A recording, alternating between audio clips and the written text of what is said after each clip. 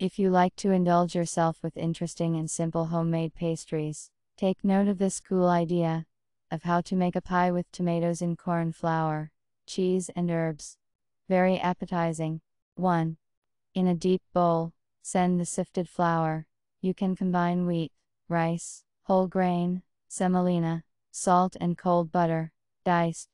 Rub until smooth crumbs. 2. Add a little ice water. Knead a homogeneous dough. Roll it into a ball, and put it in the freezer for 15 minutes. 3. In the meantime, you can wash and dry the tomatoes. 4. Cut them into circles of medium thickness. Turn on the oven, let it heat up to 200 degrees. 5. Roll out the dough, and put it in a mold. Form the sides.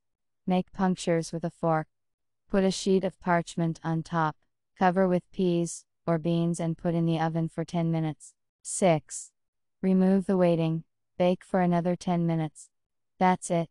The cake is ready. 7. Now you can do the filling for the tomato pie. Roll the tomatoes in corn flour mixed with salt and spices on both sides. Put a little cheese on the bottom of the cake, then a row of tomatoes. 8. Alternate tomatoes with cheese and herbs.